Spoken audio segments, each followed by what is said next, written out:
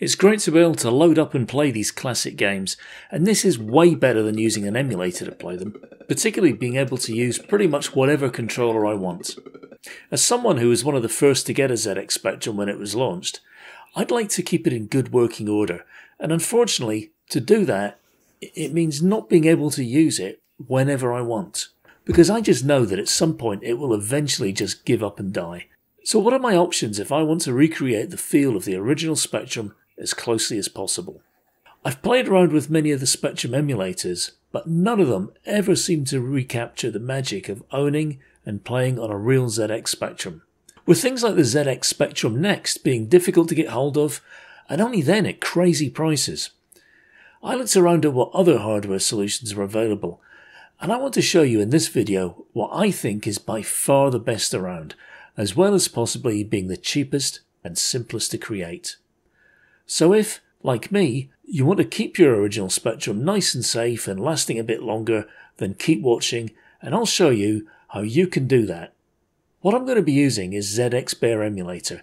It's a bare metal emulator, meaning that it isn't running as an application within another operating system. It runs on a Raspberry Pi, and when the Pi boots, it goes straight into the Spectrum. ZX Bare Emulator isn't new, and I think development on it stopped a few years ago, but I found it to be a fantastic way to reproduce some of the feel of actually using a ZX Spectrum. It's completely free, and I'll leave a link to this page where you can get it in the description below. So what else are you going to need? Well, ZX Bare Emulator runs on a Raspberry Pi, and I know that at the time of this recording it's incredibly difficult to get hold of a Pi, and incredibly expensive as well. But the good news is that as the Spectrum was a very low power computer, it doesn't take much to emulate the hardware, making it perfect for an older Pi you might have lying around and wondering what to do with it. A Pi 4 would be overkill for this, but ZX Bare Emulator won't work on a Pi 4 anyway, and the developer has no plans to make it compatible. So an older model is your only option. But which one? You'll see that Pis are supported from the earliest models right up to the Pi 3. The Pi 4 is specifically mentioned as not being supported, and I couldn't get things working with the Pi 02W either. If you're thinking of using a Pi 0, then it's worth pointing out that due to the single-core nature of some of the earlier Pis, it hasn't been possible to get sound and video both output over HDMI. So the HDMI is carrying just video on those Pis. That's not a problem for the normal sized Pis, such as the original Pis, as they have a 3.5mm audio jack that can be used to feed audio out. But the Pi Zeros don't have that. I believe you can use the GPIO pins on the boards to get audio out, but that's something that's beyond the scope of this video, and certainly beyond me. I've ended up using an old Pi 2. It's more than powerful enough, and the lack of Wi-Fi and Bluetooth aren't a drawback for what I'll be using it for. So what else are we going to need, besides a Raspberry Pi and the ZX Bare Emulator software? A case for your Pi. It's not essential and you could live without it, but I really want something to protect the Pi. And besides, I've got a couple of spare cases lying around. A keyboard. The Spectrum was a keyboard-based computer, so it's crazy not to get one. You're going to need a micro SD card or an SD card to put both ZX Bare Emulator and your games on. And lastly, a games controller. The Spectrum was about before Bluetooth or Wi-Fi even existed, so your best bet is a USB wired controller. PS3, PS4, Xbox 360, Xbox One and Switch Pro controllers are listed as working. I've tried various third-party controllers, and some worked and some didn't, so I'd suggest experimenting to find what works best for you. One thing to bear in mind is that there is no hot swapping, so whatever controller or keyboard you want to use, make sure it's connected before you boot up. So let's start putting things together. The first thing I'm going to do is to download the ZX Bare Emulator software. There are a few different versions listed, but I suggest you save yourself the headache of trying to work out which is the right one for your Pi and just download the one that says all files needed in a zip file, valid for all Pi models. Once the download is complete, go to where the zip file is located and extract the files. Then copy them to a micro SD or SD card, whichever type your Pi uses, and make sure the card is formatted to FAT32 before you do this. You don't have to label it, but I labelled mine as ZX Spectrum for easy identification. Next, create a new folder for your games in the root of the card.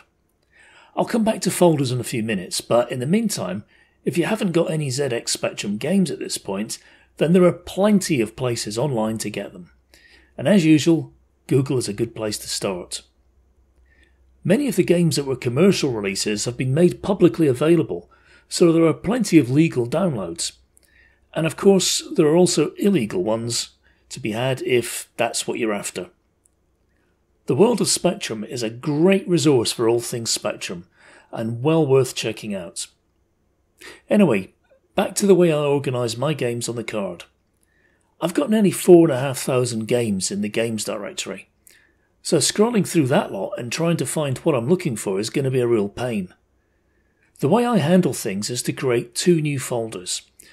I create one called Faves for my favourite games that I know I'll be playing over and over, and I create another directory called Next, where I put games that I've always wanted to try, and I just queue them up in there. This is just how I do it. Feel free to organise however you want. I've got my SD card set up with ZX Bear emulator and my games. I've got a third-party wired PlayStation controller plugged in, as well as my keyboard. So all that remains is to pop the card into my Pi, plug in the power and switch on. And as you can see, the Pi is booted straight into the ZX Spectrum interface. Now from here you could just interact with it just as you would a real ZX Spectrum, but for me, I'm just really wanting to play my games, so I'm going to hit F1 on the keyboard, which brings up this screen. You've got a strip around the middle of the screen where you can get some keyboard tips and shortcuts. And most of the top half of the screen is essentially a file browser.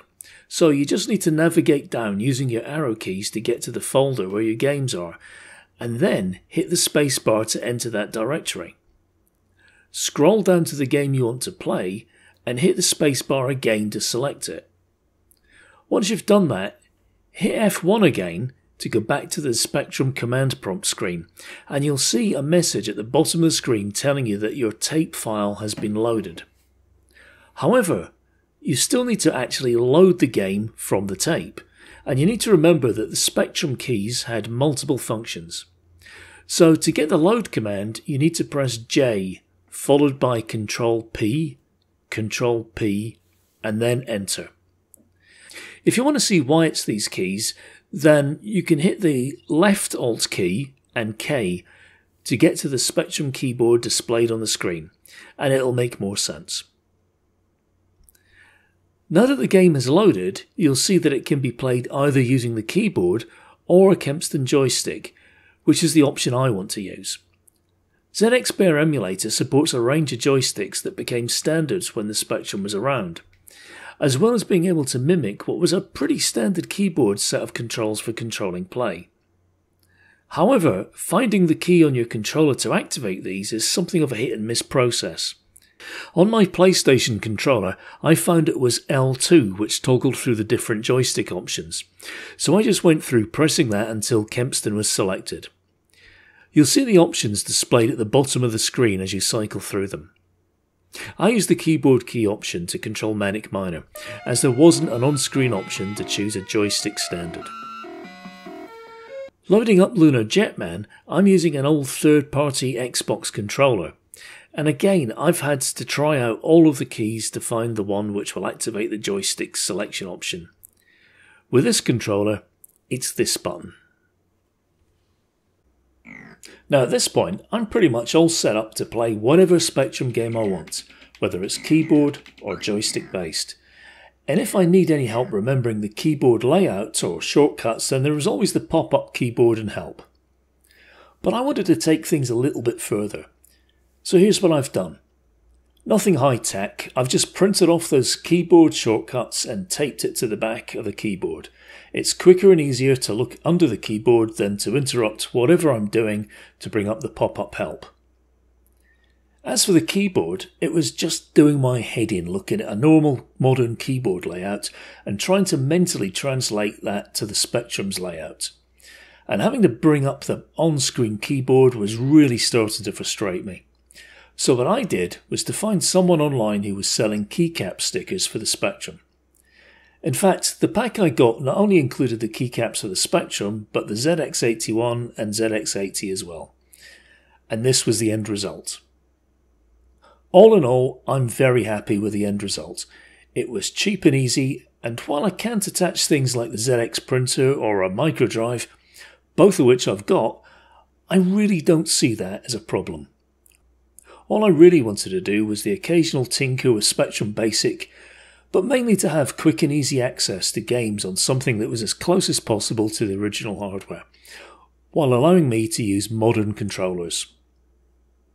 If you'd like to see more content like this, or if you'd like to see how I've managed to get Bluetooth and other wireless controllers working with my new Spectrum setup, then make sure you subscribe and hit the notification bell as well, so you don't miss that video when I publish it. And thanks for watching.